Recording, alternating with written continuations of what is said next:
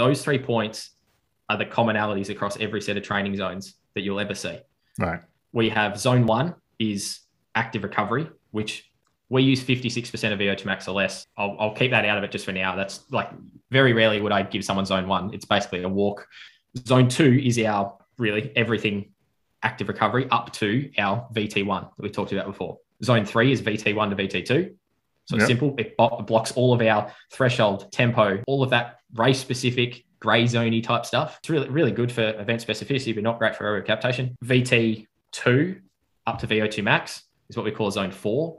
So that's predominantly our long interval, 3 minute, 4 minute, 95% of VO2 max type stuff we said. And then anything above 100% of VO2 max, we just term it as zone 5 and it's an open-ended zone because it just depends on what is our goal of that session. Is our goal to be better at, have a better VO2 max? We're doing 30 on, 30 offs.